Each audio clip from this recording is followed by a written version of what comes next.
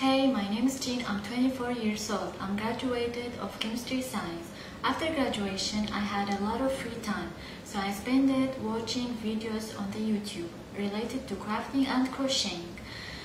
After that, I got the idea, why shouldn't I start my own business? So I started making some crochet pieces and posted them on Instagram, and I was really happy that people loved them. A few months later, I saw a post on the Facebook. It was an event related to crafting time in the Makerspace.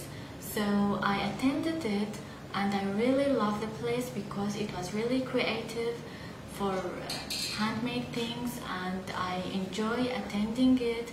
And the ladies working there was supportive, and they motivated me to use the Makerspace in my business. So I decided to use some machines in the Makerspace, especially laser cutter, to make my brand, my own brand, and some other pieces to combine it with the crocheting, like those.